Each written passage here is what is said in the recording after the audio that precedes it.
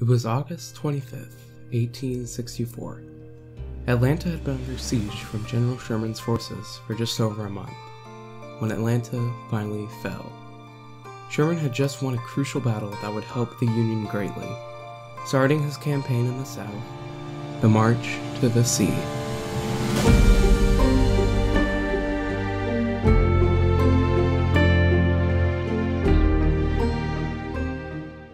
General Sherman had a big impact on the Union's winning of the Civil War.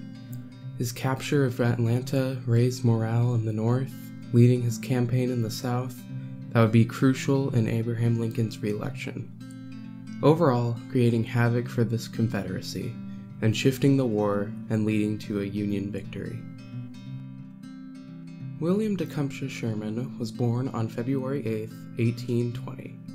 Sherman lived in a small house in Lancaster, Ohio, where he was raised by his father, Charles Sherman, and his mother, Mary Sherman. Sherman grew up and went to West Point Military Academy, where he graduated to become a second lieutenant, representing law and order in the service of America.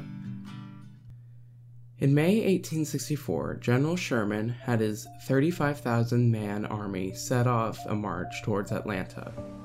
The Civil War had been going on for about 3 years, and the Union and Confederacy had been in a stalemate.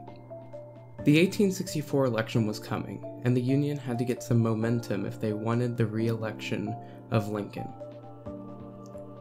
His march to Atlanta took about 2 months to arrive, and on July 2nd, Sherman looked over a hill 9 miles away from Atlanta, seeing the Confederates digging trenches and setting up guns to defend against the Union invaders.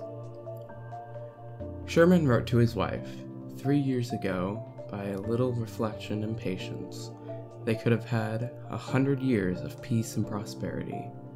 Last year, they could have saved their slaves, but now it is too late. Next year, their lands will be taken, and in another year, they may beg in vain for their lives.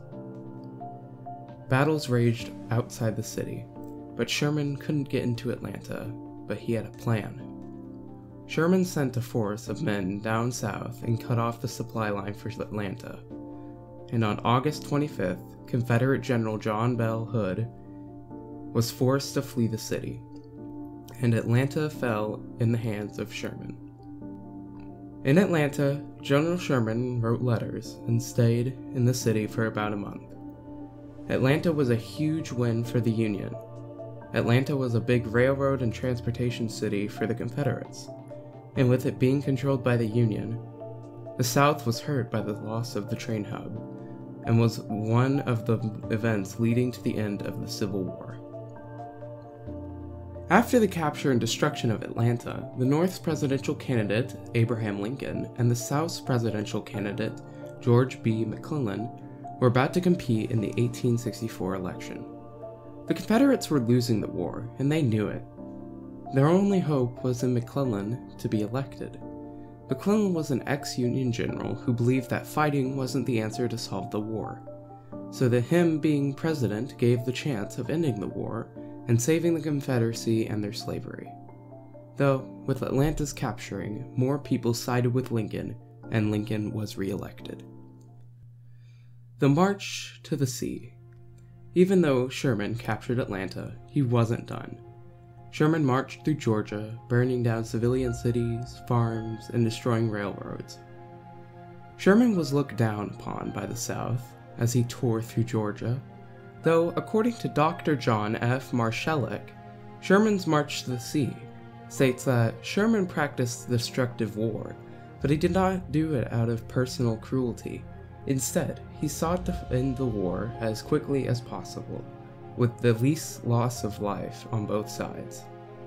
He attacked the civilian population because he wanted to send a message to the Confederate people that they had no chance of winning the war. As the army moved south, General Sherman made a brave decision to break off their supply line, and they would live off the land. Sherman cut all telegraph lines to avoid intelligent reports from reaching the South, as Sherman moved in secrecy. There was very little force from the Confederates to stop Sherman.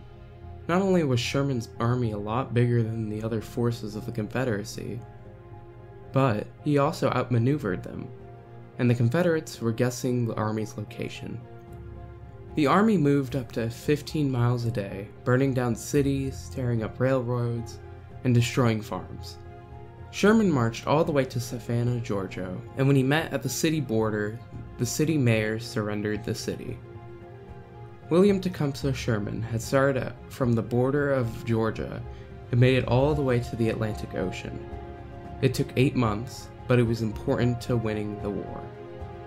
Yet, Sherman was not finished. He headed up towards South Carolina to continue his destruction path. Sherman wrote, "We have devoured the land, and our animals eat up the wheat and cornfields close. All the people retire before us, and desolation is behind. To realize what war is won should follow our tracks." William Tecumseh Sherman played a big role in the Civil War, and overall helped the Union win the war. Sherman captured and destroyed Atlanta, a big railway hub. He destroyed railroads, pillaged towns and villages, and burned down farms, and helped with the re-election of Lincoln. This was all because of his march to the sea.